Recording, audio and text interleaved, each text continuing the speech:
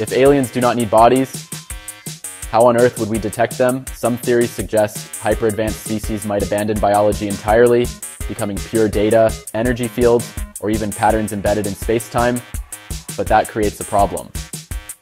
You cannot scan for DNA if the alien has none. So, what do we look for instead? We would hunt for information anomalies, signals that should not exist, quantum disturbances, gravitational patterns that behave like thought, even electromagnetic echoes that respond when we are not transmitting. If intelligence can exist without a body, then the universe itself becomes a hiding place, and every unexplained signal could be a whisper from something watching.